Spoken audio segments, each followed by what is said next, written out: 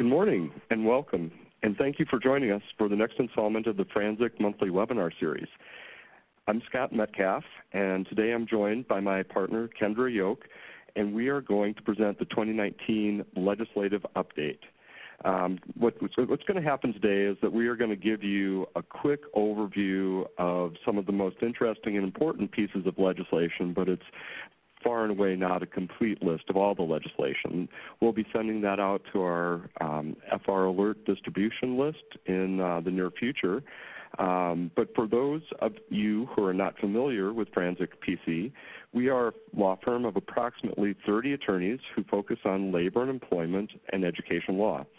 Before we get started, there's just a few housekeeping matters that I want to address. First, right under the presentation slides, you have the ability to type and submit questions. Please feel free to ask questions throughout the program by using this feature. We'll try to get to all of the questions, but we have a lot to cover today, so if we can't get to those questions during this half an hour, we'll definitely follow up with you afterwards. Second, everyone logged into today's program will receive an email that includes a link to the recording of the webinar as well as the presentation. So without further ado, let's just go ahead and get started. Today's agenda has 5 items on it, and I'll actually call it 5.5 items, because our agenda has student issues, curriculum issues, employment issues, finance and pension issues, and property tax issues. And the 5.5 issue is going to be school business operations. But that's what we're going to try to cover today. And the first thing we're going to get to talk about is just the student issues in general. And Kendra, I know that there's been a lot of legislation, so why don't you start out by telling us what is generally going on with the legislation affecting students this year? Absolutely. Thanks, Scott. So first, I want to mention a couple bills that impact post-graduation preparation for students. The first one is Public Act 101-290. And this one requires that school counselors discuss all post-secondary options with students when they're creating a post-secondary education plan. So that's going to include college and university, as well as community college and vocational school. So really looking at that full continuum of different post-graduation options that students may want to get prepared for. The second one that impacts post-graduation preparation is Public Act 101-180, and that one requires students to complete the FAFSA form in order to graduate. This again is to encourage students to look at their options for after high school and get a better understanding of what financial aid might be available to them. There is an exception, a couple exceptions. For instance, parents and students can submit a waiver that the State Board of Education will make available, stating that they know what the FAFSA is and they're choosing not to file an application. 2 other ones that I think are a particular note for schools now is first the one impacting school calendars and student attendance. You remember that last year the 5-hour seat requirement was omitted from the law, which created a lot of a little bit of confusion, as well as some opportunities for flexibility for schools when they are planning for student instruction. So now we have that requirement is reinstated, but some of the flexibility is maintained. So there are some exceptions to the 5-hour requirement, including for students who are enrolled in dual credit courses, who are participating in a supervised career development program, participating in an apprenticeship, or participating in a blended learning program. This law also provides for 2 parent-teacher conference days and authorizes students to use e-learning. So that's another thing that we saw a lot of last year, especially when we had weather days, was using e-learning so that students could continue with their studies and then not have to add days on at the end of the school year. So there are a few requirements with respect to e-learning days, and that includes that the e-learning or instruction is still going to be for 5 clock hours, and that there's a non-electronic option available for students who don't have access to that kind of technology at home. The second really big new bill that has become law covers questioning of students by a school resource officer, a law enforcement officer, or other school security personnel when at school when they are suspected of committing a criminal act. This is for minors. Requirements include ensuring that the student's parent or guardian is notified regarding the fact that the student has been detained and is going to be questioned, or at least an attempt to contact the parent or guardian. We also need to document that attempt was made, including how the attempt was made and when, and then making reasonable efforts so that the parent or guardian can actually be present for the questioning. And if that's not possible, having a school mental health professional like the social worker, psychologist, nurse, or guidance counselor present for the questioning. Finally, we're looking for the law enforcement officer who is doing the questioning to have training in safe interactions and communications with youth. And this, as many of you know, is in response to a very tragic incident a while back where a student did commit suicide after being questioned by an officer at school. And so this is looking to make sure the parents are aware when that's happening and that it's done in a way that is safe for students.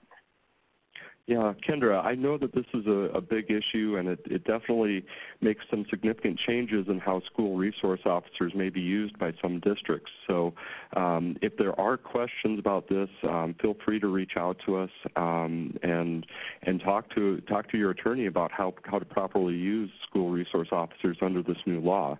Another big issue, Kendra, has been medication of students. It seems like every year there's ever more legislation affecting how students can be given medication. Can you tell us about what some of the new legislation is on that topic? Sure. There's been a ton of it this year. And let me just flag for you two things. One is with the school resource officer questioning, going back to that. We'll be putting out a bulletin with some question and answers to clarify some of the nuances of how that's going to be implemented. So keep an eye out for that. And then with respect to medication, if you check on our Special Education Insights blog, we have these as well as one other new law summarized for you there with a little bit more detail. But I'll outline that for you here. The first really expands how students can self-administer medication at school. So you're aware that in the past, the law has provided for students to self-administer asthma medication as well as EpiPens if they have the proper plans and prescription and authorization from their parent. This really expands beyond that to provide for self-administration when it's called for under the student's individual healthcare action plan, food allergy emergency action plan, the 504 plan, or an IEP. Something to note here is that the school needs to make sure that that emergency action plan provides for what to do if the student is unable to self-administer. So what's the backup plan? And then when do we need to call 911? So we want to make sure that all of our plans where students are self-administering medication include those two components. The next one is the Seizure Smart School Act. And this really sets up guidelines and requirements for schools to have a seizure action plan for students that is a lot like the plans we have for students with diabetes. So parents are going to provide instructions from their doctor, and the school will have a plan for how to support the student at school, which includes having a delegated care aide that supports the students at school with whatever medication or other supports might be needed. This does allow the student to carry medication and supplies that might be needed if it's provided for in the plan, and requires all school employees to have training on the basics of seizure recognition and first aid and emergency response protocols. Another one that you've probably heard about is an update to Ashley's Law. As you may recall, Ashley's Law allows for the administration of medical cannabis-infused products for a student when that student is registered for that type of medication. Previously, the parent or a registered caregiver had to come to school to administer that medication and then take the medication off of school grounds after that medication was administered. With this new law, which will be in effect in 2020, the school nurse or an administrator is able to administer that medication if they have received the training that will be made available by ISB. and the medication can be stored at school the way other medication is securely stored. Students are not able to self-carry medical cannabis products at school. One more that I do want to flag for you that's not here is Public Act 101-428, and that's an update to the Care of Students with Diabetes Act. This provides that the school can have an undesignated store of glucagon, and the nurse or delegated care aide can administer that if the student's glucagon is not available or is expired.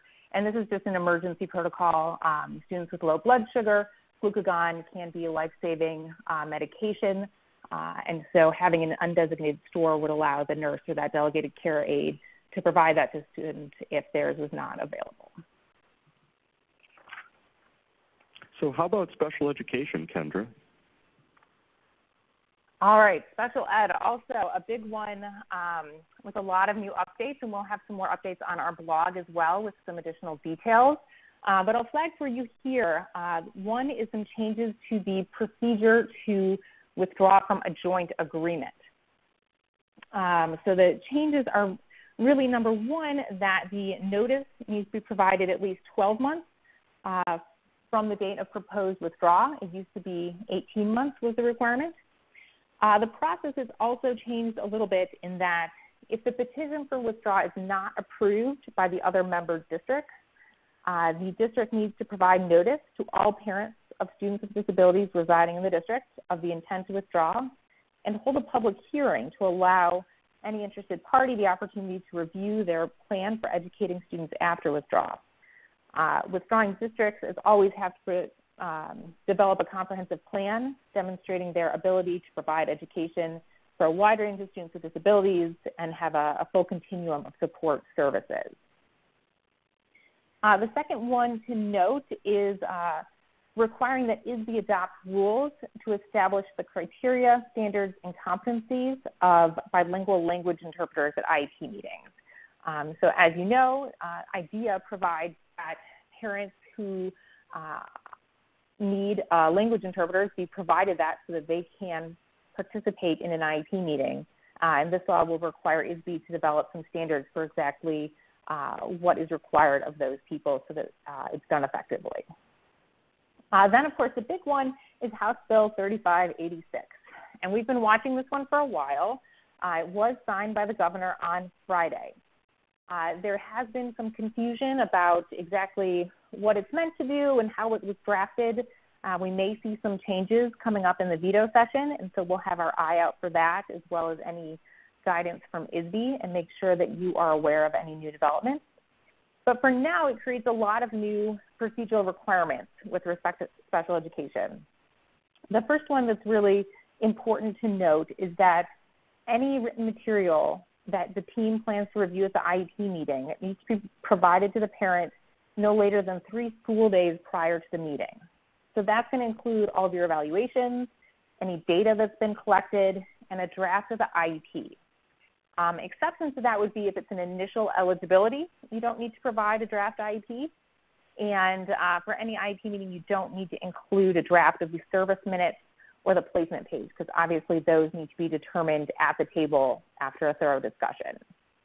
We would recommend that you make sure all of these documents are marked draft and really come to the table, prepared to talk about them so that you don't have parents claiming that things have been predetermined. Getting all this information out to parents ahead of the meeting can be a challenge, but hopefully it will also make your meetings more productive and maybe even a little bit quicker. The second requirement is that related service providers need to be keeping related service logs, and that those are student records that need to be available to parents at the IEP meeting or upon request. And the district needs to let parents know about the existence of these related service logs.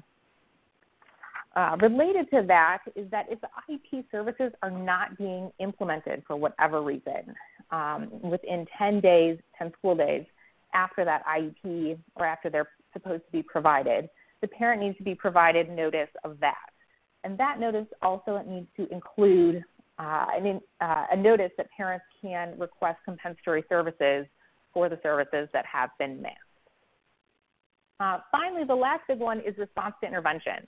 And as you know, response to intervention, or MTSS, is something that you guys have in place already with respect to determining eligibility for a specific learning disability. That's always been, or not always, but has been a requirement for many years now. This does not limit your ability to do additional testing when you are looking at eligibility under the category of specific learning disability. What it does do is say that you are allowed to use RTI or MTSS data when determining eligibility for other categories of disability, and it requires that parents participate in this intervention stage. And so that may be new for a lot of districts who really did that RTI or MTSS process internally, that now parents need to be involved in that decision-making process and review of the progress. There are also a couple specific requirements for CPS related to their procedural manual and notice that they need to give to parents. But overall, that's our new special ed bill that is going to require some planning on the part of districts to really get that implemented. It is effective immediately. Wow, that's a lot of information, Kendra. We probably need to move on to curriculum, though. And curriculum, to me, always seems like it holds a mirror up to what's going on in society, and this year is no exception, is it? Yeah, you're exactly right. So the things that we've passed this year, number one is Public Act 101-227, and this requires that textbooks purchased with funding from the State Board of Education not discriminate on the basis of any characteristics under the Illinois Human Rights Act.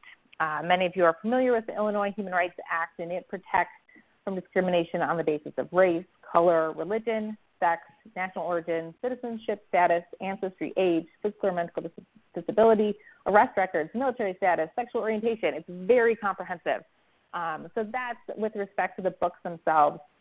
Additionally, these books need to include information about the roles and contributions of all people protected under the Illinois Human Rights Act. And so that's really going to make sure that the curriculum is expanded to include the contributions of a diverse array of people. Additionally, it requires that history courses include a study of the roles and contributions of lesbian, gay, bisexual, and transgender people in the history of the country and the state. Public Act 101-245, and this one is targeted at 6th, 7th, and 8th grade and requires that there's at least one semester of civics education focused on government institutions, discussion of current and societal issues, service learning, and stimulations of the democratic process.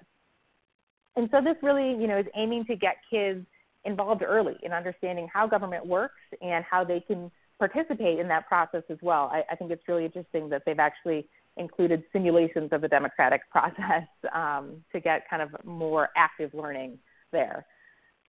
Finally, we've got House Bill 3550, which has been signed, and so it's now Public Act 101-579. And this mandates that sex education courses in grades 6 through 12 include age-appropriate discussions of the meaning of consent and recognizing what constitutes and does not constitute consent. And there's a whole list of information in the law itself about what does and does not constitute consent. So this is obviously an important addition to that sex education course that's provided in middle and in high school.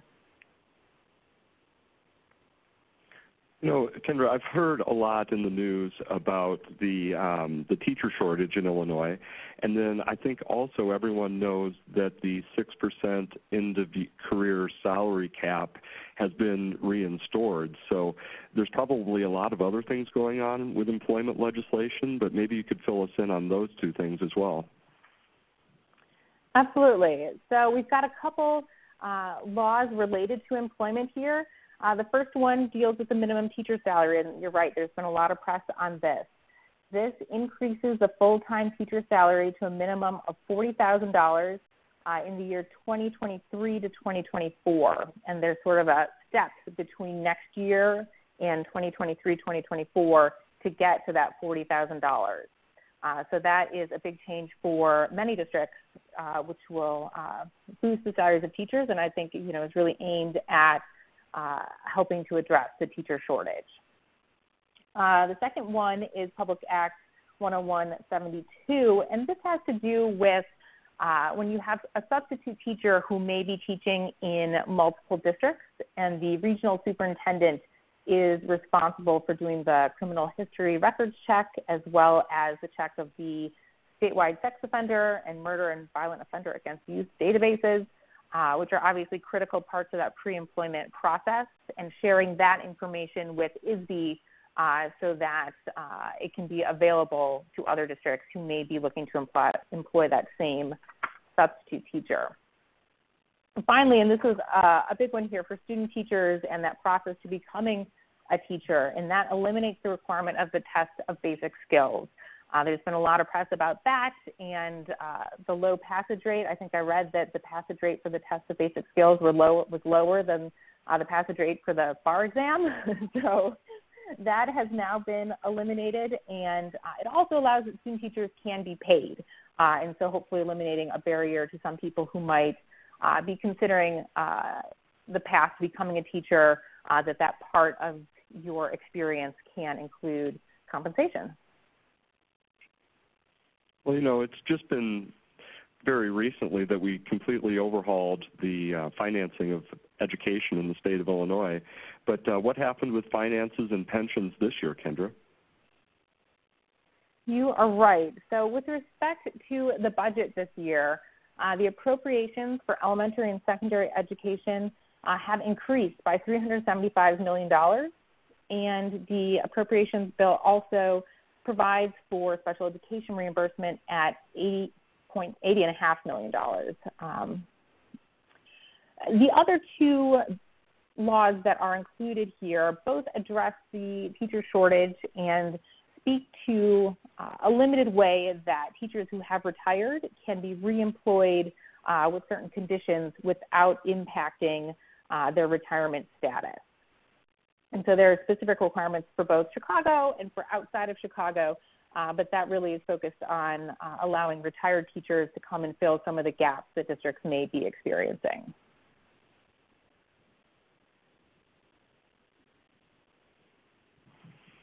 Well, I'm going to take a minute. Okay, and now, yeah. Go ahead. Yeah, I got so excited about property taxes that I just had to jump in there, Kendra. Sorry about that. Go for it. No, I mean the big thing in property taxes this year is probably going to be the Property Tax Relief Task Force. Yet another task force has been formed, and they need to report basically by the end of this year. But this time the focus will be on the racial and economic impacts of the property tax system, and we'll see what that report has to say when it comes out. But in terms of the day-to-day operations that may affect school districts, I think one thing that should be on your radar screen is that TIF information, tax increment financing district information, will now be required to be on all tax bills throughout the state of Illinois. So the tax bill will contain a list of each TIF district in which the property is located, as well as the dollar amount of tax due that is allocable to the TIF district. This has always been a big issue for school districts because TIF districts are like a hidden tax increase where the school districts are not getting the revenue, but it appears that they are getting the revenue from the tax bill. So this is a good first step toward transparency in the area, but we still need to be able to educate homeowners outside of the TIF district who aren't getting those special tax bills where the money is actually going. A second bill is interesting because of the number of school districts that own property that are leased to individuals that have to pay property taxes. So you have a property that you're not using and you're leasing it, and someone has to pay property taxes. What happens if they fail to pay those property taxes? Well, this Public Act 101-198, it only affects property in a county with more than 800,000 inhabitants and less than 1 million inhabitants. I haven't quite figured out which county that is yet, but when I do, I will let you know. In that county or those counties, what will happen if the lessee fails to pay the property taxes is that the county treasurer will notify the taxing district, in this case, in our scenario, a school district, and then the state's attorney can bring a lawsuit against the lessee, compelling them and entering a judgment forcing them to pay the property taxes. Finally, there's a bill that was quite a political hot potato because it changed the way that some assessing officials outside of Cook County will get or retain their jobs.